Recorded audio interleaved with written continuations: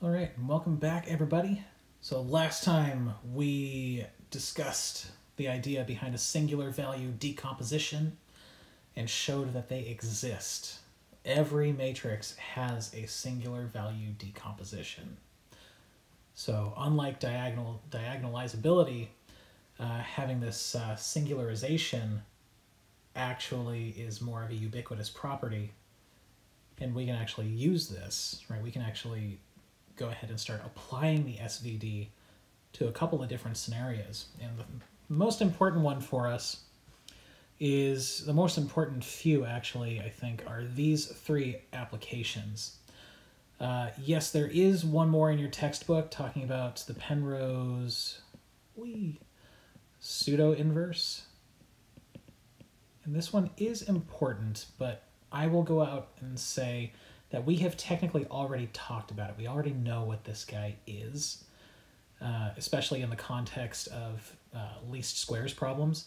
So in order to save some time here and maybe a little bit of heartache and headache, we're not going to talk about it here, but once we get through these sections, you'll know how the singular value decomposition is used, how it works, and the pseudo-inverse is something that you could figure out on your own time, so we don't need to kill time here with something that is basically a rehashing of stuff that we did in chapter 5. So let's go ahead and skip the pseudo-inverse here and go straight on to these 3 bullet points here, these 3 items that are in many ways kind of the cornerstone of a lot of compression algorithms and a lot of data reduction, like dimension reduction in data. So especially on this guy, this principal component analysis is something that is going to be extraordinarily important for statistical analysis of large data sets. And I will show you how to do that. I will show you what principal component analysis looks like, but that won't be until the next video. Possibly even 2 videos, depending on how this one goes. So let's go ahead and start. Let's figure out what do I mean in this first section. Why does the 2 norm have anything to do with the singular value decomposition? And then we'll talk about the condition number as well. So the 2 norm. We have a theorem that relates the 2 norm of a matrix to the singular values of A, specifically to exactly 1 singular value. Right, and what actually winds up happening here, there is another theorem that talks about, let me see if let's bring up MATLAB real quick. Oh, get up here, don't be shy. Come on, little guy. He's being shy. Oh, for crying out loud. No, you stupid thing. Okay. It's being a stupid thing. Oh, come on. For some reason, it doesn't want to dock. There we go. Okay, finally. So, coming back to this idea A here, we see that if I try to feed a non-square matrix in here, it's gonna just go ahead and tell me, nope, you need to use a square matrix, you dummy. So if I ask it instead for the singular value decomposition, then I wind up getting the singular values, right? And if I wanted the full decomposition, remember, I can go ahead and ask it to store all the outputs into these matrices U, S, and V, and then A is going to equal U star S times V transpose. And voila. Is this equal to A? Well, numerically speaking, yes. Format long. If I ask you U star S times V transpose again, okay, it looks pretty darn close up to a numerical approximation. So yes, let's come back. So if I ask for the 2 norm here, the norm of A, remember, this 2 norm is going to be the largest amount in the Euclidean 2 norm that this matrix A scales a unit vector. And it turns out that that is exactly what winds up happening here. If I were to ask what the singular values were, so S, turns out that the singular values are telling me exactly what that 2 norm is.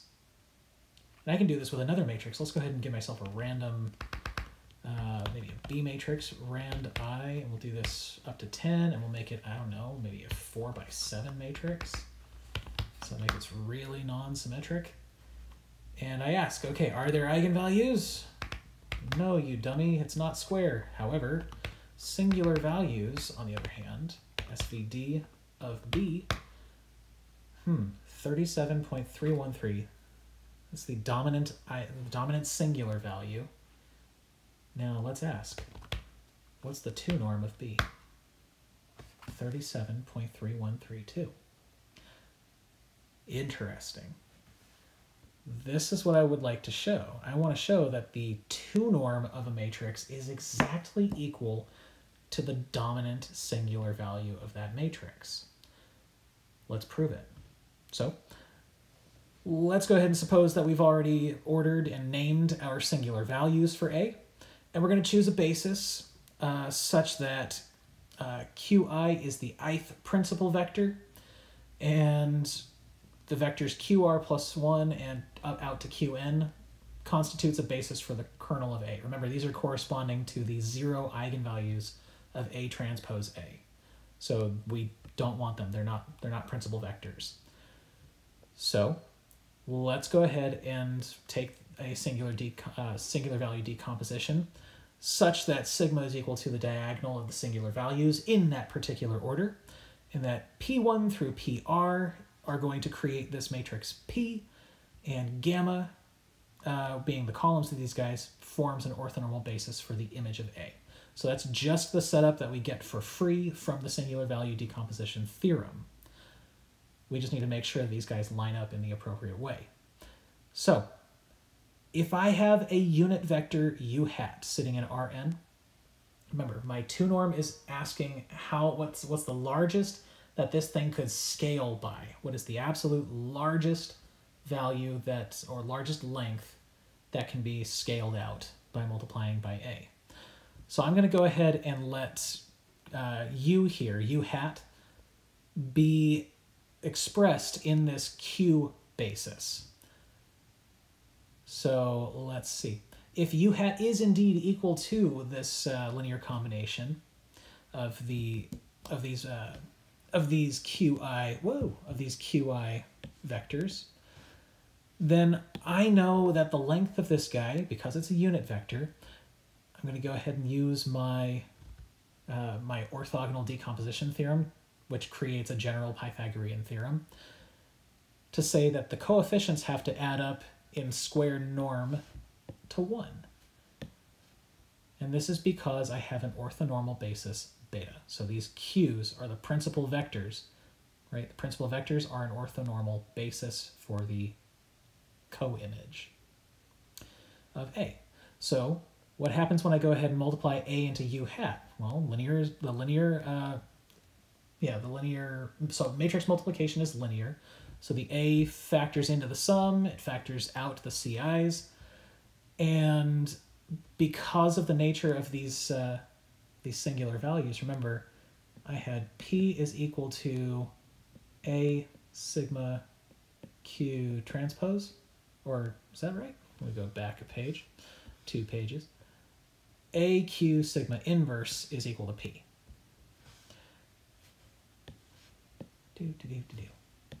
A Q, I'm going to do that in red. A Q sigma inverse is equal to P. So that means that if I multiply A times Q here, this is just me multiplying my principal vectors, or scaling my principal vectors by the singular values, right?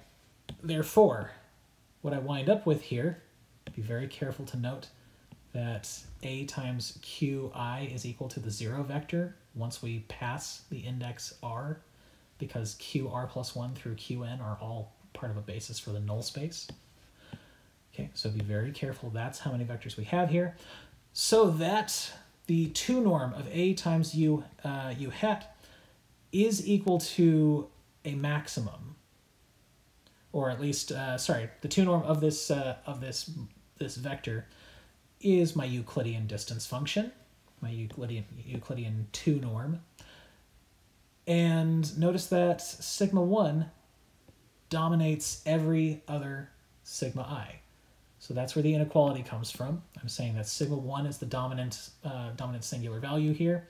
And now I have sigma 1 squared that I can factor out of the sum and all the way outside of the square root. And I will wind up with sigma 1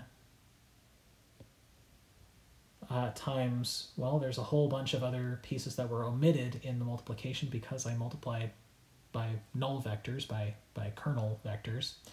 So that means that I can go ahead and add on these extra CI components here, and at the cost of just being an upper bound. And that means that this piece is equal to 1 by this above, the fact that I'm using an orthonormal basis Q. All right. So that means that my 2 norm is bounded above by sigma 1. Great. Specifically, if I use Q1, then I can go ahead and say that sigma or A times Q1 is actually equal to sigma times, I believe it would be times a P vector, which would mean that this guy would give me exactly the correct scaling. And that means that my 2 norm is bounded below by sigma 1 as well. Therefore, my 2 norm is actually equal to the dominant singular value. How about that? And just as an example, just to kind of show you, illustrate this, and let's see if MATLAB will be nice to me this time.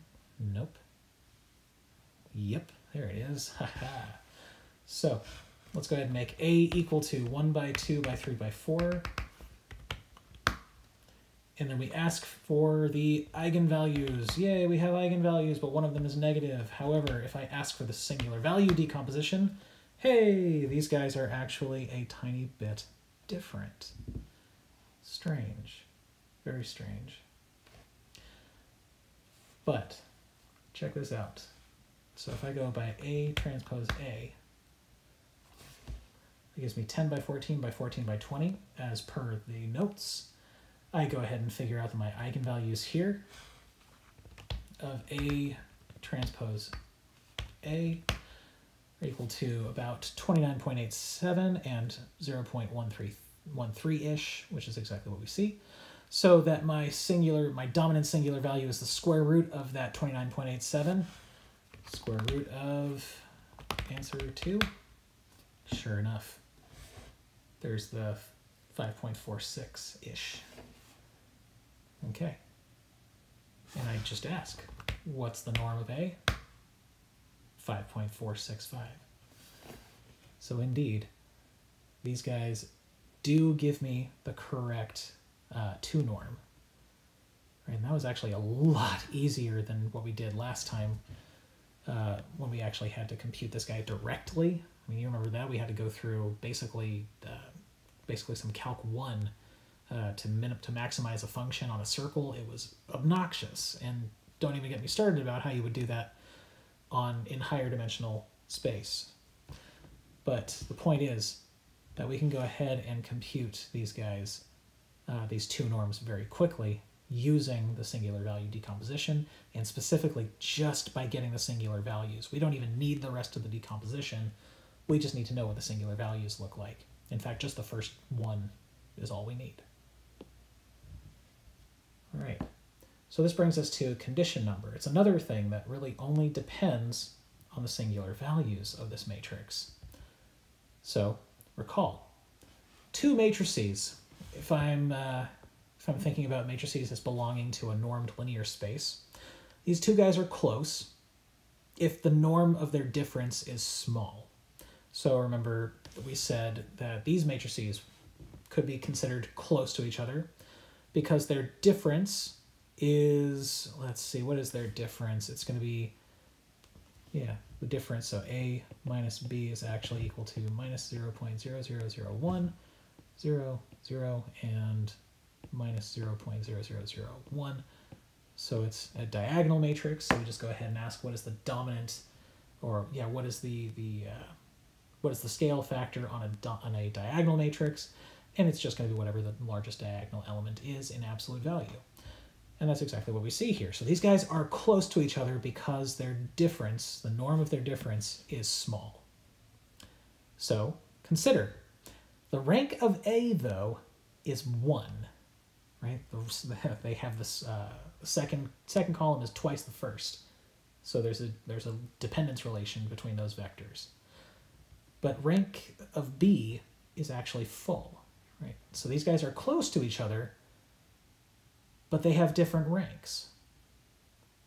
So in particular, notice what happens here, that we are able to get solutions to some of these guys, to anything where the solution vector on the right hand side is actually in the image of the matrix A or B. But the first one here, this gives no solutions, right? And we can see that. You can actually go ahead and check your Fredholm alternative here if you'd like. There are no solutions to that system, but there is another one here. There is a solution to this guy, but it's actually really, really poorly conditioned. Like, it's going to give us a terrible, terrible approximation to that solution. Right, if we change B so that it really looks like A plus 10 to the minus 20th times the identity, so we make this horrendous approximation of A even worse. So instead of being off by 4 decimal places from A, it's going to be off by 20. And this problem, sorry, OneNote just crashed. Okay, there we go, we're back. So that problem where this guy is going to give you terrible round-off error, that round-off error gets so much worse down here. So we run into a rather large numerical problem in this case. In the limit, right, so if I keep adding smaller and smaller offsets, then in theory, yeah, I will get to something that converges on the original matrix A. And all of the BNs are close to this singular matrix A.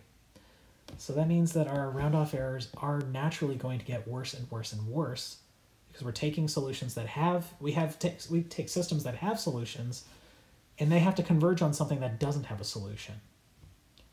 So we would like to detect when this sort of thing happens. We saw this all the way back in chapter 1. We were talking about practical computing, that this weird thing happens in round-off when you're dividing by really, really, really small numbers and you can't avoid it. So for us to be able to detect this, we need to come up with a measure of that. And this is what we're going to go ahead and call the condition number. Now this is kappa of A, and it's the ratio of the largest singular value to the smallest singular value. Okay, in that order, right? Sigma 1 over sigma r. And as an example, this matrix A, come on, MATLAB. Oh, come on. We can do it. We can do this. There it goes. I'm getting the hang of this. Check out the matrix A here. A is equal to 4 by 1 by 1 by 4. And we say, okay, great. We have a relatively well-behaved matrix. How do I know this? Because I can ask for the singular value decomposition and say, okay, answer 1 divided by answer 2 here. This is going to be a ratio of about 1.667, or 6667. Right, and that's relatively well behaved, right? Because this guy is on the order of a constant, right? There's only it's not just a constant. It has no orders of 10 associated with it, apart from 10 to the 0. However, if I go to this matrix, B is equal to 1.1234, 2, and we go 1 and 2, 1, 2, 3, 4 decimal places. Come up with this matrix, and we say, okay, remember, norm of A minus B is supposed to be small, and it tells me that's not, and that's not okay. Weird stuff is happening, because I changed A. There it is. Okay, so C is equal to 1 by 2 by 1 by 2. Then we check norm of C minus B. And sure, these guys are exactly as close as we thought they were up at the top of the page on the notes. But I ask, what are the singular values of B here? So B is going to be this matrix. And we see that the singular values of B are in the following ratio. Answer 1 divided by answer 2. That's on the order of 10 to the 4th. So this is not so great. So yes, this guy is non-singular, but he has a rather large condition number. And what does that mean? Well, if I'm trying to solve something here, let's check out A. Let's see, eigenvalues of A, this guy, yep, this guy is non-singular because he doesn't have any zero eigenvalues. So I can go ahead and say A backslash whatever vector I want. And let's go ahead and say B is equal to a random, let's make it a 2x1 vector. So A backslash B gives me a solution. I'm going to call that guy X. And I check A times X. Sure, that's equal to B. But let's see what happens now if I go to this near singular matrix, right? This guy, eigenvalues of B are non-zero. So once again, it's non-singular. But what happens if I try to solve this against the B vector? Let's go ahead and say A times, so Y is going to equal this answer. Those solutions are pretty big. A times Y, or sorry, this is going to be B times Y. We want this to be close to B. Okay, it is. That's great. That's really, really helpful. Okay. But what happens if I change B? So this is 1 by 2 by 1 by 2, but I'm going to add to it, like I said in the notes. What if I add a really terrible approximation? Format long so that we can see it? Maybe not. Ooh, that's outside the machine epsilon. Yep, and I can double check that. Machine epsilon is about 10 to the minus 16. So I need to change up my definition for B. There's minus 13th. Okay, so this is going to be pretty small, right? Very, very close to singular matrix. And I can double check A or B backslash little b. Okay, and that's supposed to equal Y. So what happens if I do B times little y? Okay, it's still okay. This is not bad. This is definitely not bad. But what if I get real close to machine epsilon? Yeah, it doesn't recognize it anymore as being as not being the singular matrix. So check this out. What happens if I go and solve B backslash little b? Oh crap, Y is equal to the answer here. And I say B star Y. Still okay. This is okay. But if I go one more step, B backslash little b, apparently it has no solution. It's because these Y values are getting unbounded, right? This matrix is singular or very close to it based on the machine epsilon. So the thing that we want to take away from this discussion is that these condition numbers I can actually get from MATLAB. They are a command. So you can just ask, what is the condition number of A? It'll compute the singular values and tell you exactly what they need, what their ratios are from dominant to least positive. And I can ask, what's the condition number on B here? Holy crap. That is a really big condition number. And that's the thing that's going to tell us when we can expect these massive round-off errors in our systems. So the rule of thumb here is that in a system with a condition number that's on the order of 10 to the k, we tend to lose about k digits of accuracy in addition to whatever loss of precision we get in calculating our solution vector x. So large condition numbers are bad. Okay, and in a little bit more perspective here, the condition numbers on the Hilbert matrices that we had from way back toward the beginning of the semester, these guys are actually exponential in order, so it's actually really, really terrible to work with Hilbert matrix. but it also means that if your algorithm works against a Hilbert matrix very well, then that is an exceptionally strong algorithm. But once again, the thing to take away here is that large condition numbers are very, very bad, and we'd like to avoid them if at all possible. So this video is already running long enough. The next thing that we're going to talk about is going to be this low rank approximation idea. And this is what our final project is going to be based off of, this low rank approximation. And we're going to see how this relates to the singular value decomposition in the next video.